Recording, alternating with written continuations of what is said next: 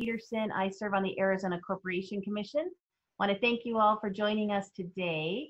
And I have with me Eileen Klein and Steve Pierce. We're working on his video right now, but good to see you both. Hello. Yeah.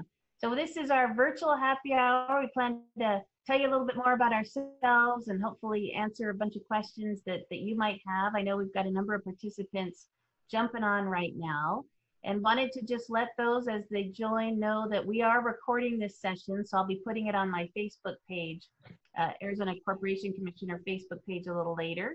And that we're also using this chat feature at the bottom of your screen. I know we're all becoming Zoom experts, but at the bottom you've got a little box that says chat. You can put any questions in there, and Eileen and Steve and I will see that and can answer any questions as we move forward. But I thought this would be a fun experience.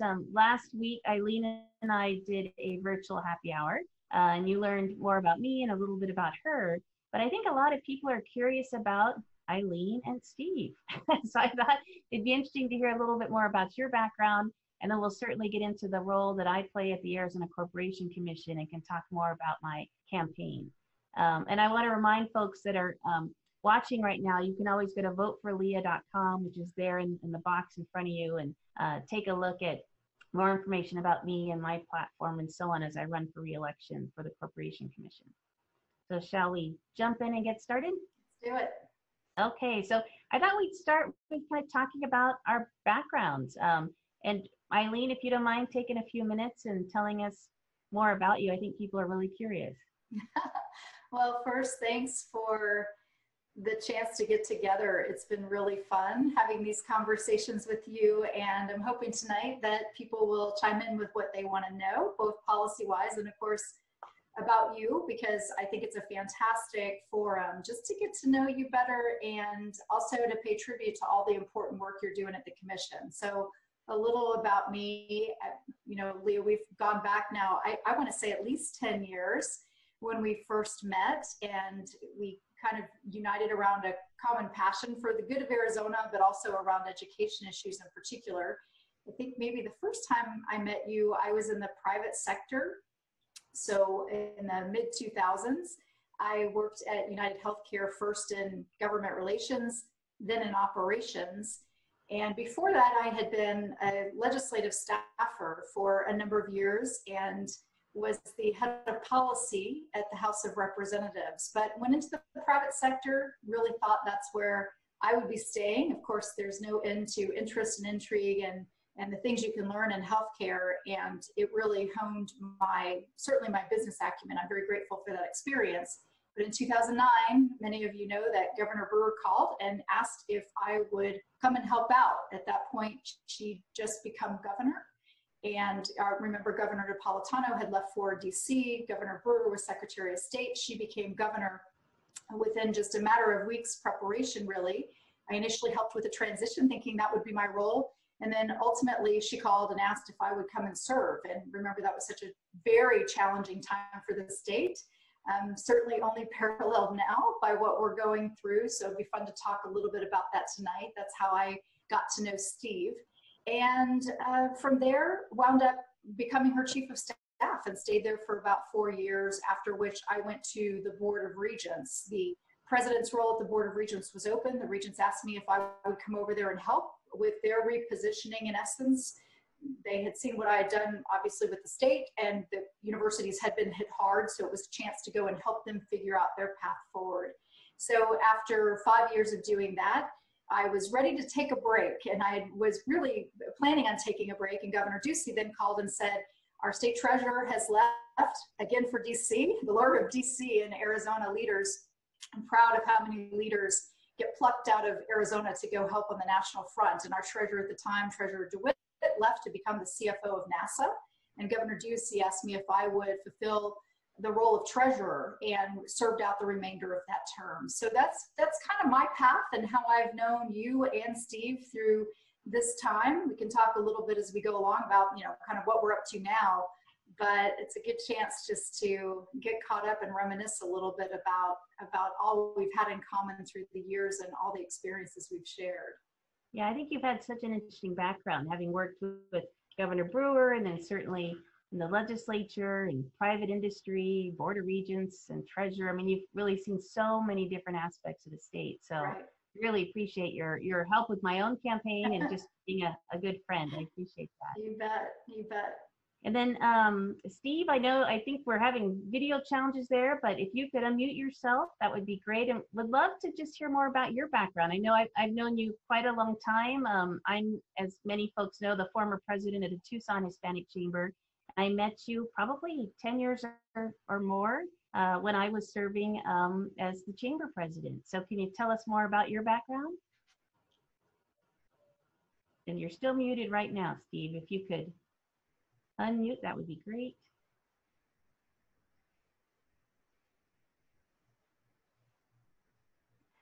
Oops, maybe we're having some technical difficulties there. Well, while we wait for Steve to jump in on the conversation, we should talk a little bit about how maybe the three of us got connected with you and this venture. You took on the role of corporation commissioner, more than a year ago now, I guess it is, or about a year ago. Almost, yeah, about 11 months. And at the time you knew, oh, I think Steve's with us. So before we get too far into that, let's let him say hello. Hello, if you can hear me, and I apologize. I have no idea. I'm very rural, so this is out in the sticks. And my Eileen has been here, so my internet is just not that great. But it's a pleasure to be here with you, even though you can just hear me. It's probably better you can't see me anyways. No, where are you right now, Steve? You're in the Prescott area, right? I'm 25 miles northwest of Prescott, and we have a cell phone. We're right in the edge of the closest cell phone tower. So our reception and then our internet, everything is just, it's shaky. Lose you? So, did you lose me? Hello? I apologize for this. I can't imagine. I hear you great. So keep on going. Okay, so anyways, I was first elected down there in 2009, and probably even worse than what's going on now, except there wasn't the deadly virus along with it. But the first 2 weeks of the session, Napolitano was still governor, and it took her a while to leave. Mm-hmm. And we had to cut $2 billion out of the budget in the first 2 weeks of the session. And I'm down there as a new legislator. I had no idea what was going on. It was a horrible time. Eileen was there. She knows about it. John Arnold, and there are people still around that were down there. Governor Brewer did a masterful job getting through that. And we survived, just like we're going to survive now. Yesterday, we had a meeting that on just like we are right now. And I said that I think everybody needs to be prepared that we might have to go in and start cutting out of this fiscal year's budget right now. We don't know. Right. And we won't know until June. So I got to know Eileen at that time. She's been a good friend ever since. She became a cowgirl, rode in the parade with me twice. That's right. And we've been good friends. I mean, it's an honor to be here to help you out, Leah. I think you're doing an outstanding job, and Southern Arizona needs representation on the Corporation Commission. Thank you, Steve. I appreciate that. And it's really been an honor to work with both of you, even more closely being on the Corporation Commission. And I froze there a little bit, so I came back. I know I missed some of Steve's introduction, but I know a lot of his background, so I'm good. I thought I'd tell you a little bit more about me for those that might be on the call that aren't as familiar. I have served, I mentioned, as president of the Tucson Hispanic Chamber for about 10 years. Prior to that, I'd been a small business owner, owning a chain of gas stations and convenience stores in Tucson and a business brokerage firm. So like Eileen, I've got that private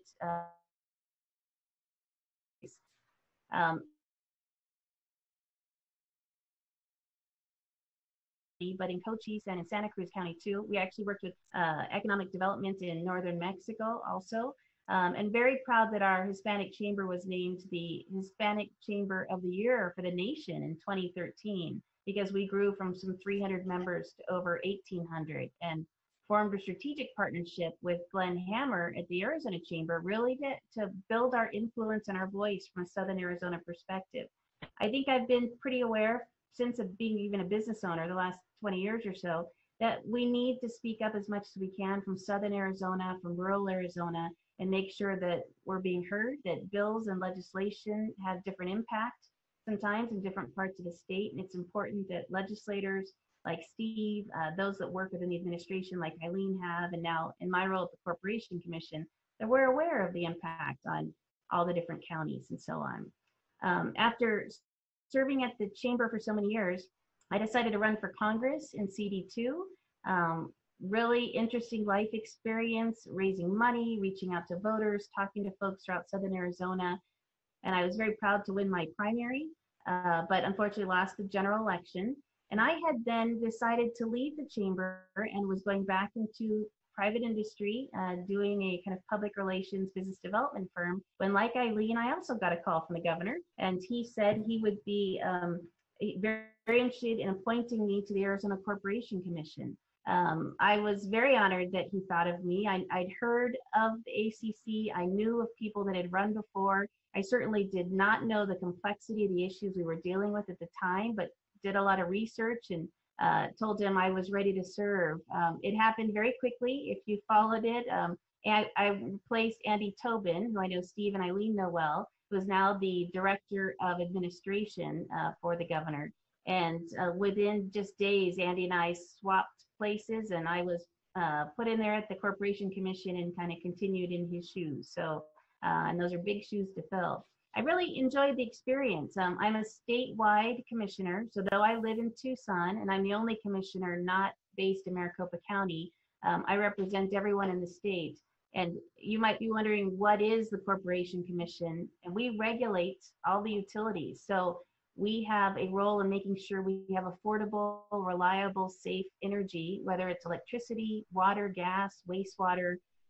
We work somewhat in the telecommunications industry, so we've got to talk more about broadband out there in Prescott, Steve, so we can see you on the video. Yeah, that's right. We do business incorporation, we handle securities. So I think people are often very interested, and I tell them the breadth of the issues that we're working with. At the Corporation Commission, there are 5 of us. Right now, there are 4 Republicans, 1 Democrat. 3 seats are open, so I, as an incumbent, are running for one of those seats. We've got another incumbent running, and then a lot of other people who are trying to kind of get that additional seat. Our chairman has termed out. But prior to the COVID-19 virus, I was working my way around the state, working really hard to meet with folks in all 15 counties and engage with people. I'm a Republican, so I was really reaching out to a lot of the Republican clubs, Republican women clubs, when it all came to a halt, as we know, around the middle of March. And now I'm trying to be innovative with virtual town halls and reaching out to people on social media and email and so on. So would love to hear from you. If you're listening right now and have a question, you're welcome to put it in the chat, and we can address that if you'd like. Is there anything I missed there, Eileen or Steve? I think you covered a lot there. We'll get into more. So I thought what we could do is talk a little bit more about each of your roles and kind of how we perhaps overlap a little bit. And Steve, I know you talked, and probably I was frozen on the screen for a minute, but about your leadership experience now and in the past. Can you tell us a little bit more about that and how you've come to represent your area of the state for such a length of time, how you kind of do that outreach to the voters? I was elected in 2009, as I said, and I ran as a cowboy, not a politician, and that resonated with a lot of people. And when I got down there, all I did was try to help Bob Burns, that was the president of the Senate, all that I could, and make friends with people. And I've learned way back that leading in the popularity contest, you got to get in there and do some work. And I think the first 6 months there in 2009, I was elected to be the whip, because the whip that was there, Eileen would remember, but she, long story short, she resigned, and I was elected to be the whip. And I did that for 1.5 years. I think leading is like you do. I think you have to listen to people. You want to hear what people have to say. You want to let them feel like they're a part of the solution. And Eisenhower, I remember I used to tell people that he always said leading is an art, to get someone else to do what you want done because they want to do it. And I think that's the key to a lot of leadership. It's just not, based on polling. You have to go in there and roll your sleeves up, and there's hard decisions that you'll have to make with the corpcom. And I think you, so far, have done a wonderful job. And as I said before, I think it's important that Southern Arizona is represented on that commission. So I'm proud to help you out all that I can. I think that Eileen and I are going to do everything we can to help you get elected. And we would hope that everybody that's listening has sent in their $5 and helped you get your signatures that we have to accomplish. So that's really enough about me, I think. It's more about you. And I tell you, right now, our legislators want to go in and do bills, where I think that's totally wrong. We need to be worrying about the future of Arizona, saving lives, protecting the people, and getting the economy back on track. It's going to be a real slow, difficult time doing that, but I think it's critical that we address that. I know Governor Ducey will be working on it, and I know that the Corporation Commission will be working on it, and I know you're going to be right in the middle of it. So I think this is a very critical election, and I'm glad to be here helping you out. Well, thank you, Steve. I appreciate that. And you're such a well-respected leader in the state and certainly in the legislature. I really appreciate your support. I did want to remind folks listening, because I am a candidate, I am a clean elections candidate, so really would appreciate if you would consider donating $5, which is the max for the clean elections that I can receive. It was important to me to run as a clean elections candidate so that I was really working for the voters, for the people around Arizona, and not special interest groups. Unfortunately, when I joined the Corporation Commission, there was really this kind of cloud of corruption and stories of the past, and I just didn't want to be any part of that. So it's important to me to be clean elections. So you can go to voteforleah.com and donate $5, and please consider having your family and friends do so also, because it's really changed campaigning in this virtual world of Zoom calls and emails and so on.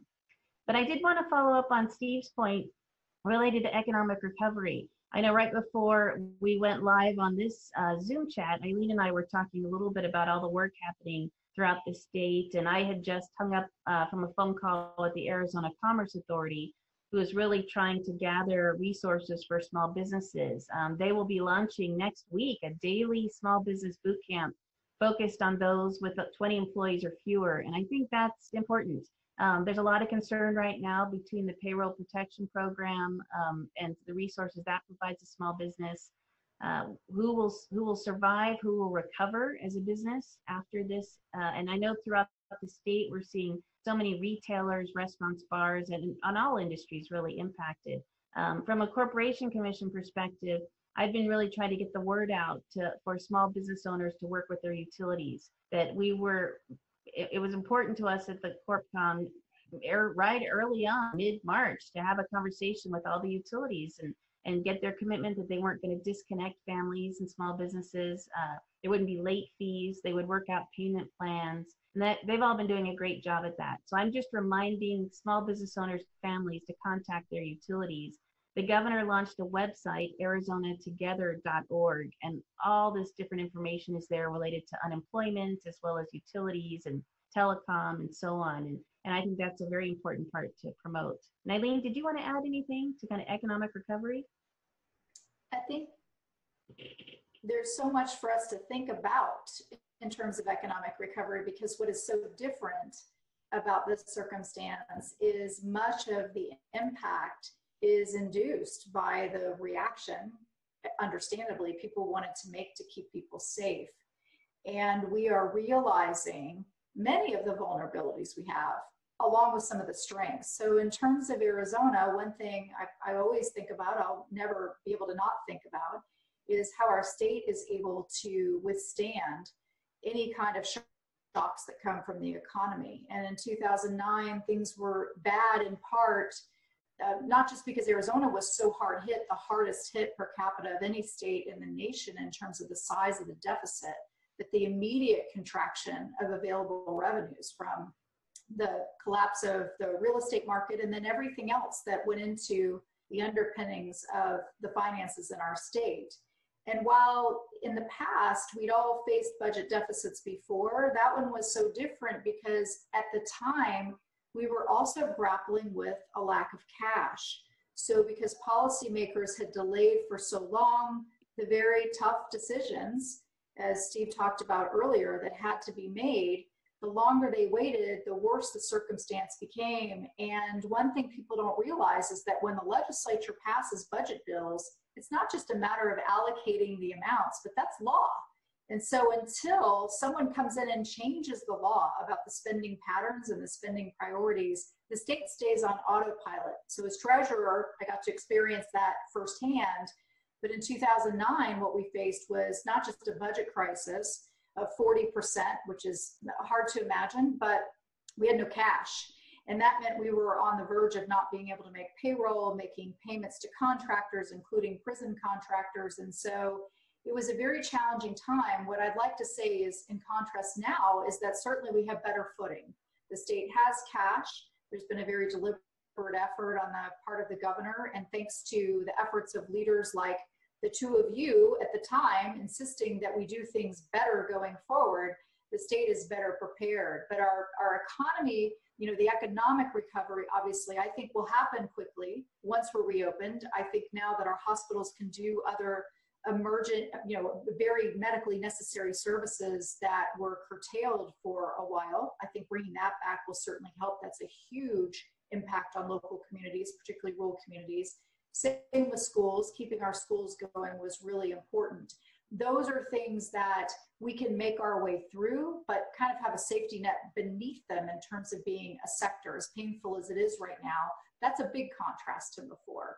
So to me, the big opportunity is, what are we going to do with this going forward? You know, we've got huge opportunities for change coming out of this. Now that people are accustomed to working a little differently, not making the drives, thinking differently about how their kids get educated, I'm kind of excited about all the opportunities we can bring out of this. And I hope that our return to normal life, will not be the return to status quo, because I think we'd really be changing ourselves of a lot of growth opportunities.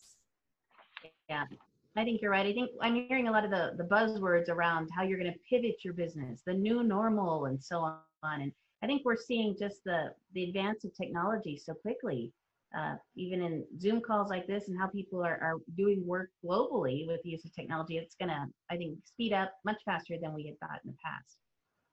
We have a question from somebody here. I think I have a question. Address my position on renewable energy. What's my timeline for moving to renewables, percentages, clean energy, and so on?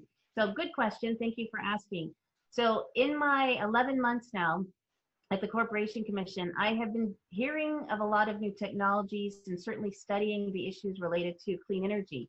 And Arizona really has a benefit in our nuclear energy, which is clean, and it provides almost 25 to 30% of our energy mix in the state of Arizona. Just at the beginning of March, our Corporation Commission hosted a workshop on energy rules. We knew we needed to make updates. It had been a long time since Arizona had addressed our renewable energy standard, which is at 15%, and we needed to take some action.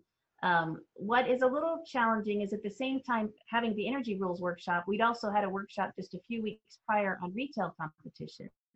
To me, when you really lay those out, those are really parallel issues. So I was fully supportive of moving forward with energy rules. We heard from a lot of different stakeholders. I came out with an announcement just a week after that, right at the beginning of this COVID-19 crisis, stating my support for 100% clean energy for the state of Arizona by 2050. And I stated it that way because I think a lot of people heard from APS in the Phoenix area that they had supported 100% energy clean energy by 2045. But you think as corporation commissioners, we're not stating a goal for one company by utility. We're doing this for the entire state. And Tucson Electric Power has a much higher dependency on coal. They need more time to extract themselves from that. When I asked and did research, it seems like the final coal plants will close around 2040, based on the projections before this crisis. So it seemed reasonable to me to set a goal of 100% clean energy by 2050, excuse me. When people have asked what renewable energy, what role that plays, I absolutely think Arizona should be the leader in the nation on solar energy. But I also realize, having learned more about energy in my 11 months on the commission, that there's so many new technologies and new innovative projects that people are working on, whether it's fusion or hydroelectric and wind in New Mexico. And I know there's so many different projects that folks have come before our commission with.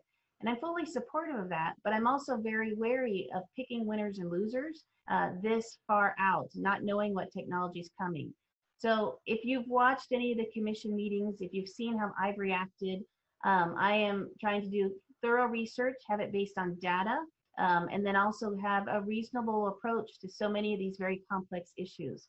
My hope was that my fellow commissioners would support that first kind of umbrella step of 100% clean energy by 2050, right at the beginning of the COVID-19 crisis, so that we would have time to work through energy efficiency and renewable standards and other pieces of that. You asked about timing. Originally, before the crisis, we were planning to talk about it again in June, July. I don't know now. We have about 42 rate cases, I believe, that we were supposed to tackle before the end of the year. I just filed a letter in the docket, which is like an online folder, how we operate at the Corporation Commission, that really spoke about the workload on our staff. And now that we're working remotely, I want an understanding of extensions that are needed. Can we continue at the same pace? How will the community engage with each of these rate cases? So all of that's happening at the same time as our energy rules, which I think is first and foremost an economic benefit to the state of Arizona. And I'll kind of end with, all the states around us have set these clean energy goals, and many of them have set renewable goals. Arizona looks very behind in the times by having out there just the 15% renewable energy standard. So I think that going 100% clean energy makes sense. I think my fellow commissioners support that. We just need to vote on it, make that official, and then move forward with other component parts of it. If you have information you'd like to share with me on your own opinion, you're welcome to go to azcc.gov, which is the Corporation Commission website. My picture's right there. If you click on it, it emails me directly, but would love to hear from you if you have your opinion. So I think that's such a great point. I think it often comes down to this renewable energy conversation always seems to come down to, do you support mandates or do you not support mandates? I think in part because getting to the original 15% goal was very controversial, and there were a lot of complaints that companies were forced to it. And we all know, there's you want to lead, sometimes you need a nudge, you need a push. And so I guess a mandate's in the eye of the beholder. So tell us a little bit about what you think about mandates. What's the difference between just a hard and fast mandate on portfolios versus what you're suggesting to move companies into planning? Yeah, and that's a good question. So you're right. At the time that 15% renewable standard was put in place, they needed to push and to create that incentive. However, at this point, solar energy costs have gone down dramatically. I was very proud to support an initiative that changed our PURPA rules, which is like the federal timeline for renewable energy developers in order to get their return on investment in the state. It's kind of wonky, I can tell you more, but it was originally just at a couple of years, and I led, and with the support of my fellow commissioners, we moved it out to 18 years. What that means is we're so much more attractive to energy developers that are looking around the country. We're a place that they're going to look to perhaps bring this renewable energy to utility scale or whatever it may look like to the state of Arizona. 100% clean energy encompasses renewable energy. So I am supporting a goal. I'm just not, again, kind of picking, it must be this, it must be that, because what do I know? So many years from now, 2050 is a long way away. I am supportive. The staff has put out different positions on our integrated resource planning, which is kind of what the utilities go through every so many years in terms of planning and projecting. I would like to see that stepped up and be more accountable to some of the data and have community input. So I do think that goals along the way will make sense, but I don't want to stifle, I guess, innovation and technology. So I'm kind of still working my way through what number, what percent. During the Energy Rules Workshop, if anybody watched online, because you can see all of our meetings online, I expressed a lot of frustration that at the end of that workshop, we had data that conflicted. We had stakeholders saying it means A and another saying it means B. And I said, well, I want time to research this. I want to read through this material so that I'm setting a pace for Arizona that makes sense for the ratepayers, that it's affordable, because we could be 100% clean energy tomorrow if we're all willing to pay for it, right? But it needs to be something that's balanced between that affordability and then certainly the positive impact on the environment. That's great. We have another question on here. Oh, Good one. Gloria says, with so many people unemployed and so many small businesses closed, would it be possible to put all rate increases on hold for a period of time? I mean, that's a good question, Gloria. I think one of the challenges we have is, as a corporation commissioner, we are constitutionally required to make sure that their utilities are getting a just rate of return. So a lot of those rate cases have been voted on and passed, and they're projected to make a certain amount of money over a period of time and get made whole in terms of the investments they've made. When a utility company makes an investment, it's long term. It could be 5-10 years out from now. But I will tell you, in a recent staff meeting we had, we did have talk about, let's pull all the surcharges that show on your bill. So if you pulled up your bill, there's a number of different surcharges. Let's study those. What can change? We had a commissioner ask about, could we set a kind of emergency tariff that if there were a case like this, that all utilities would go to a certain rate, like a flat rate or something of that nature. And we were told at the time by the staff that would require a rate case. So I will tell you, Gloria, we are poking around at that. We are looking at what can be done immediately, because that's, people are suffering right now, and the unemployment has grown so dramatically. We've again had them commit not to disconnect families and businesses, not to charge late fees, work out payment plans. And I think that's something I want to just push and tell people about. Governor Ducey's been he's promoted quite a bit that folks can't get evicted right now, and I think that's great. And I think they need to have some certainty around not seeing, facing a burden because of their utility bills. So we are taking a look at rates, certainly.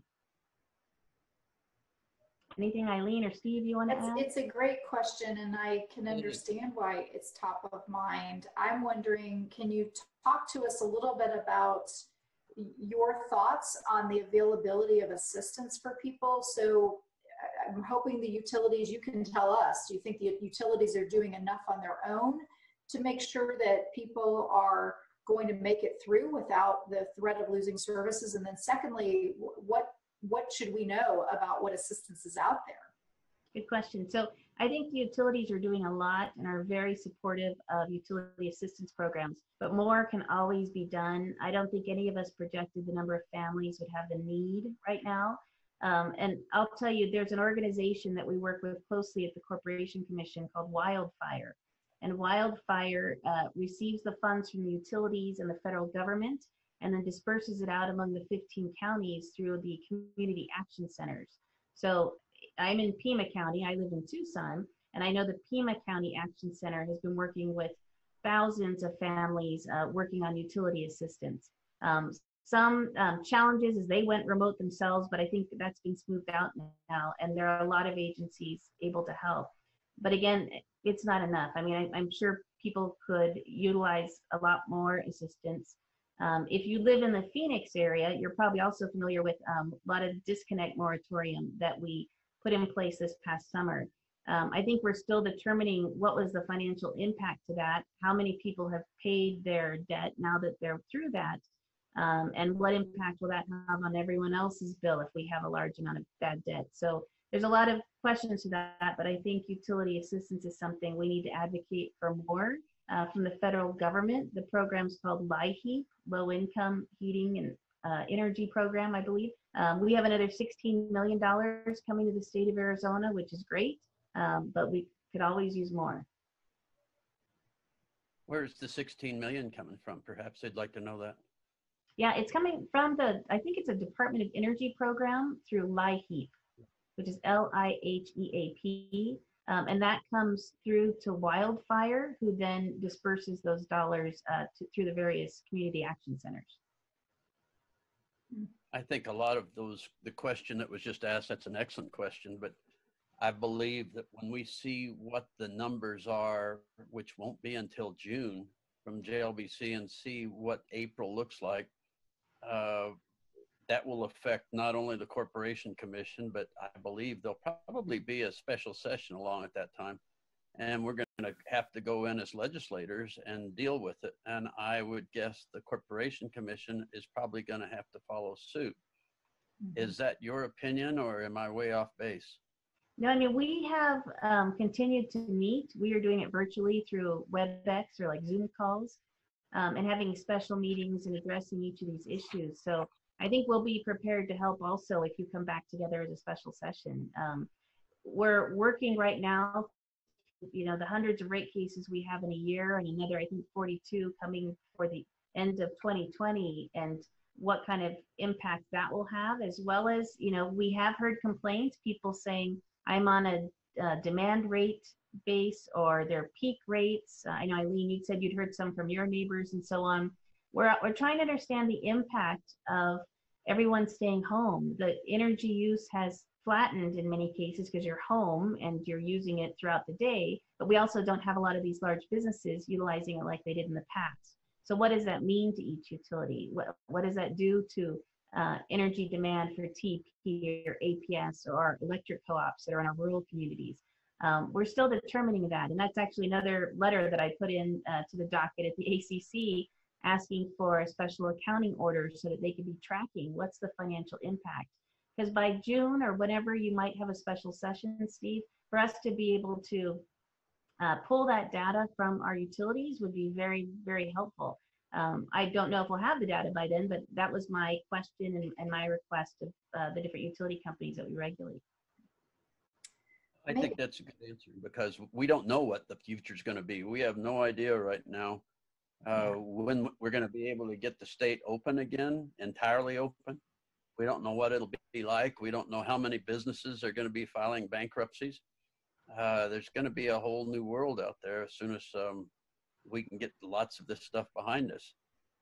And your campaign is much more difficult for you because you have to do it this way. You can't go out and raise funds and meet people and shake hands. It's just, it's going to be a very different year.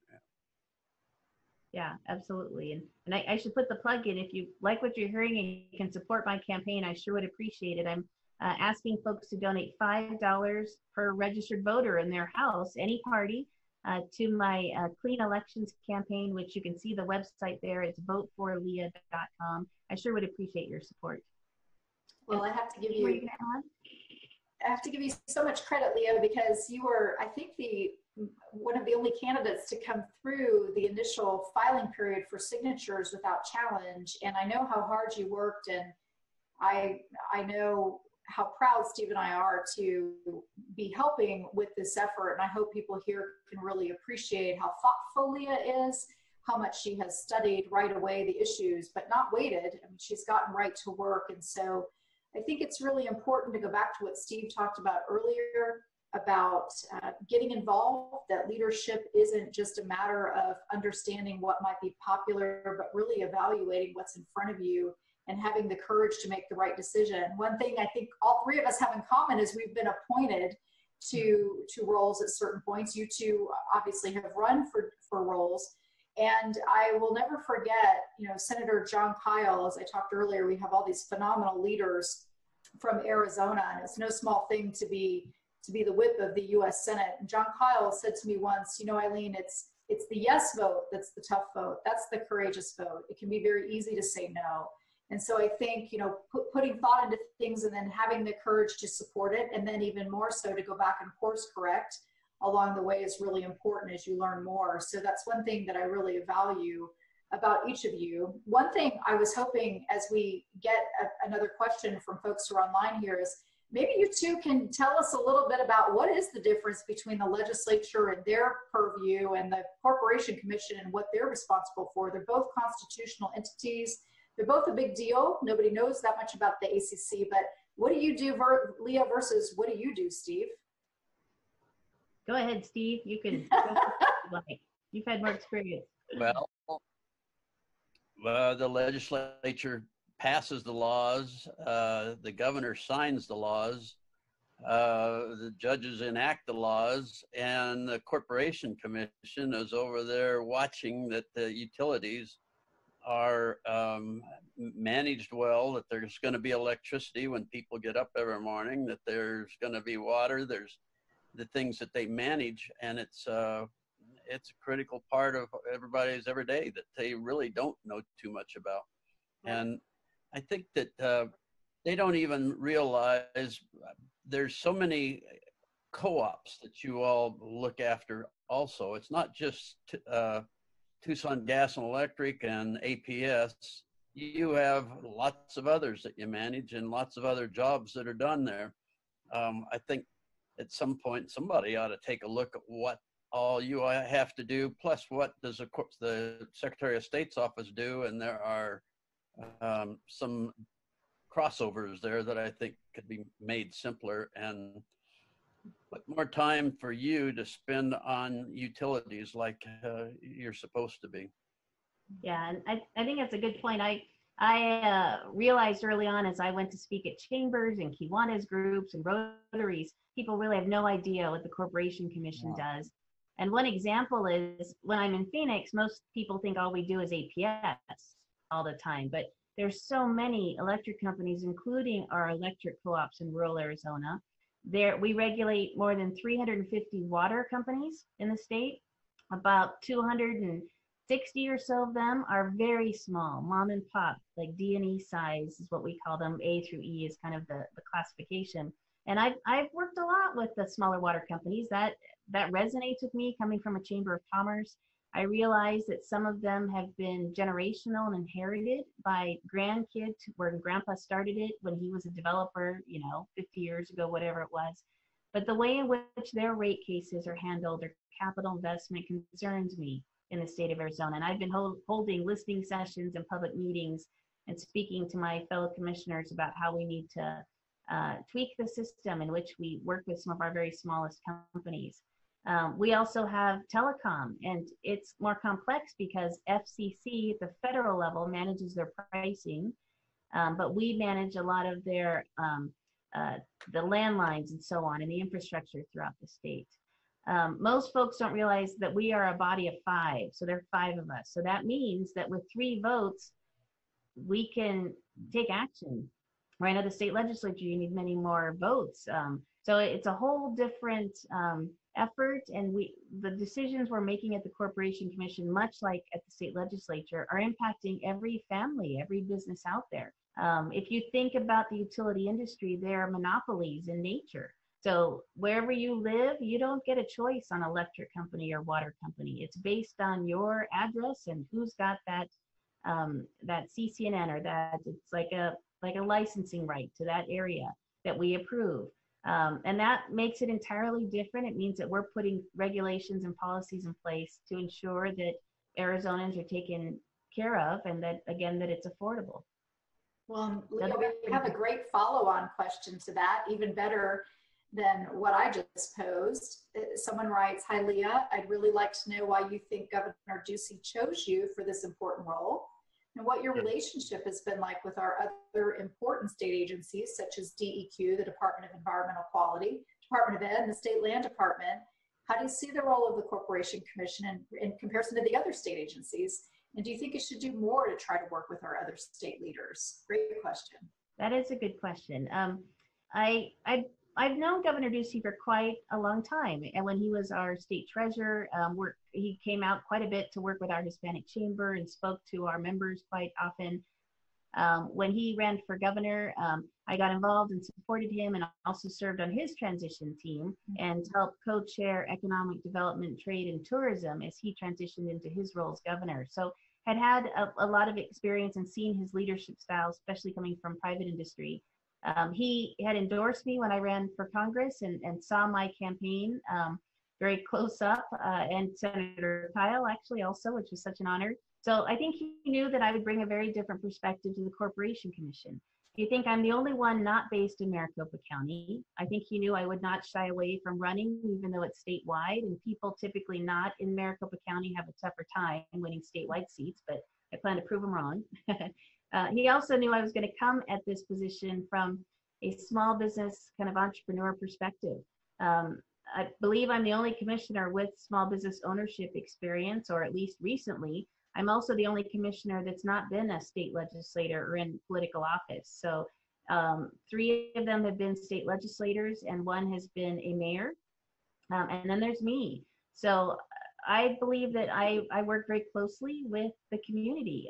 I've made a point to do outreach and call and explain what we do in the CorpCom and really try to engage citizens throughout the state, realizing we are in a statewide role. I'm also very sensitive to the fact that not everything is Phoenix-based. We have so much more going on in the state, and we really need to have that balance. Your question related to other state agencies is interesting. I've had many meetings with Director Cabrera, who leads our Department of Environmental Quality. Some of it was educational at the beginning. I understood, because I was interested in water companies, that ADEQ handled the quality of the water. ADWR kind of handled the quantity of the water, and we handled the distribution of the water, just to simplify it. And I did not see a lot of overlap or interconnection. So I hosted a public meeting in probably February, where I went through the 70 small water companies that were Ds and Es that had not had a rate case since 1999 or earlier. And people would think, great, no rate increase. But the flip side of that is, what about capital investment and ensuring that we have the quality of water, and that when you turn that spigot on, water is going to come out and it's going to be clean and good for your family. So thankfully, ADWR and DEQ joined me at the table. We went one by one. It was very tedious, but through those 70 water companies, understand the point we're at. Another particular interest I've also focused on is broadband access to underserved areas. I'm actually was appointed by the National Association of Regulated Utility Commissioners, NARUC it's called, this national task force, but it was in January, right before the crisis really peaked. And as the crisis hit, this issue of broadband access was even more escalated, and places like Prescott, where Steve's from, and the tribal communities and a lot of rural Arizona have challenges at broadband access, and it really impacts the economic empowerment of that zone. So I've been working since the crisis on a statewide task force that includes a Department of Education, because now that we are all working remotely, we're e-learning. I'm in Tucson, I know Eileen's in Phoenix. We kind of take it for granted that we have internet access, and you can buy a different package if you need more, and you can afford that, but not everyone has that opportunity. So we're working on supporting the governor's effort in putting fiber optic along our highways out into rural Arizona, distributing hotspots, finding additional funds. One thing a lot of people don't know is that the Corporation Commission has also had a role in the Universal Service Fund, which is a line on your cell phone bill. So there's money that is utilized from that to help advance landlines in rural Arizona. So I've been getting more involved in that and understanding how we can help the Department of Education. The State Land Department, I know Lisa Atkins, who leads that. She's been an incredible champion of helping this broadband access effort, working with the Arizona Commerce Authority. So I've reached out to her and certainly wanted to help in any way that I could be helpful from the CorpCom. So I really am realizing we are a judicial/legislative body at the Corporation Commission. So it's a little different. The state agencies work directly for the director and then through the governor. So it's a little different in terms of how we work through items and how we, I guess, move forward and take action. But I'm trying to be very collaborative. And if you're on this call and you've worked with me in the past, you know that I tend to try and do outreach and be as collaborative as possible. Right. It's, I think, been an early hallmark of your leadership in the Corporation Commission, longstanding hallmark of you as a leader, but important to see that. And I think connecting people to the very important decisions that are going to be made going forward really matter. We hear a lot about whether the Corporation Commissioner should be appointed. You know, early on, we think the Corporation Commission was a constitutional separated body simply because utility infrastructure was so important. It's only going to be more important. And let's talk now a little bit. We've got another good question from someone who's writing to ask a little bit more about the Corporation Commission itself. You know, these are very technical, complex cases you deal with. So let's talk about this. The question is, Leah, what, if any, role do the commissioners have in managing the staff, hiring and firing, for example? It seems that from listening to the open meetings that you commissioners have next to no influence on the staff, but you rely on them heavily in your deliberations. The relationship seems odd to me. I'd like to see it improved. So Leah, what do you have to say about that? Tell us how it does work. Yeah, you know, and I was certainly trying to better understand this my first couple months at the position. One thing people don't often realize is because we're in elected and appointed positions, we have open meeting rules. So that means if we're having a challenge or debate, I cannot pull my fellow commissioners together in a room and hash it out. That's not allowed legally. We have to do it through these online dockets. And because of that, it creates a lot of necessity to lean on our staff at the ACC to do our research and to bring us data and information and make recommendations so that we can take action.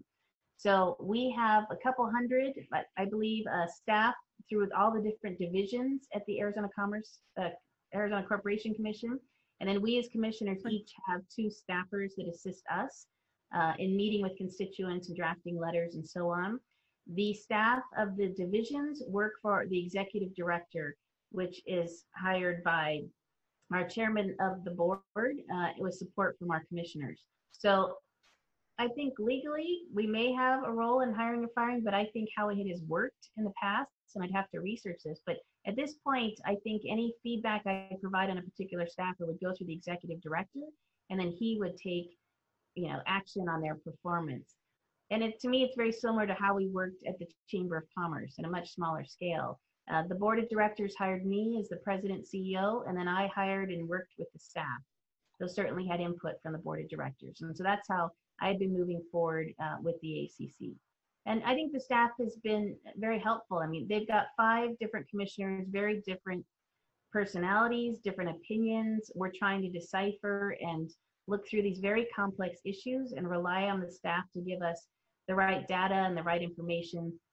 And some of our commissioners have been in it much longer, and I'm the newbie at 11 months, and so learning as I go, but the staff has been very helpful. We've got just a few more minutes, it looks like. Time is flying.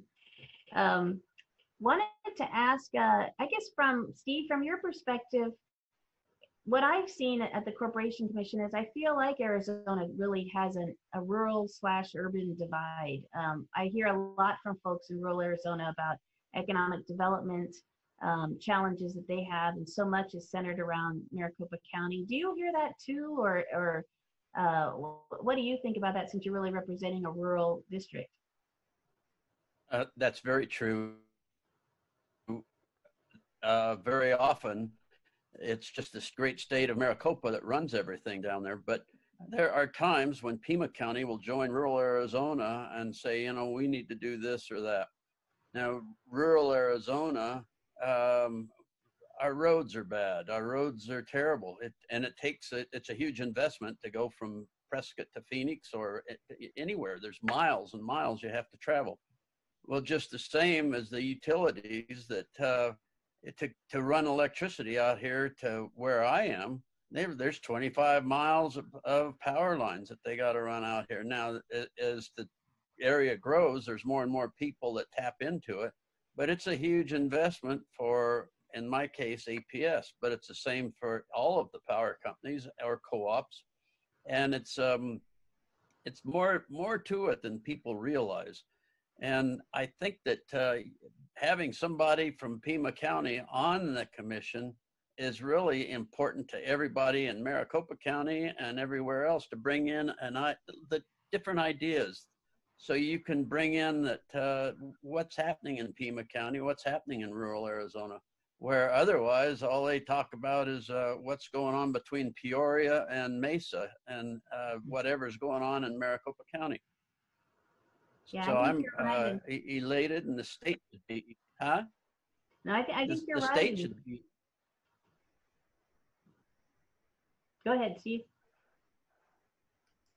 Like, uh, everything's delayed here from me. So anyways, I think it's wonderful to have somebody on there and somebody that's knowledgeable about Pima County and have someone there representing that part of Arizona.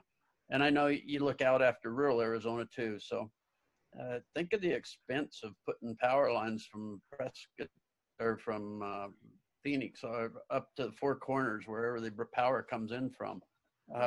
There's enormous investments. And then if you go down towards Gila Bend and see what's been going on when the APS has put in all the solar plants down there, and or they're a partner, I think, in I don't remember the name of it, but this APS has been putting in smaller solar plants all over the state. There's one out in Prescott at the end of the airport.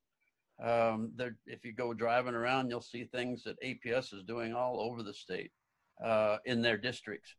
So I'm just happy to be here with you and representing you, because you're going to be doing a great job for Southern Arizona and rural Arizona, which we need dearly. No, thank you, Steve. And I know there have been Did a you lose couple me? issues. There have been a couple issues in front of the Corporation Commission directly benefiting rural Arizona. And I really feel like I've been able to be a champion for them. One we just voted on this last month in Mojave County, actually, is around a electric co-op actually providing broadband fiber optic.